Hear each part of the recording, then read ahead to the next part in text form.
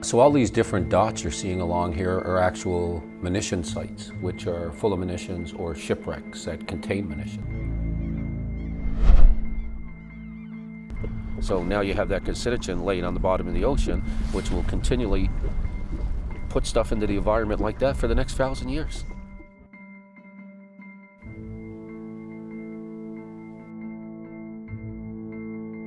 The documents were open to me. I was allowed to go through the archives. There was one in particular that showed 30 tons of special weapons, which is the U.S. designator for nuclear weapons, leaving the port of Virginia and being dumped somewhere on the way to Nova Scotia.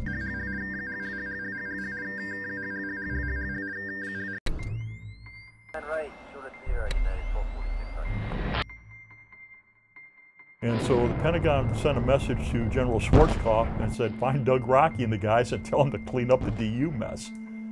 It's totally impossible to clean it up. And I found out I couldn't do it. We found out we couldn't do it. That scared us.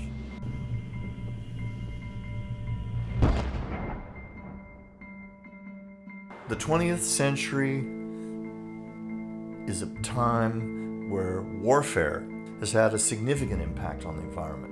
So nature has always been collateral damage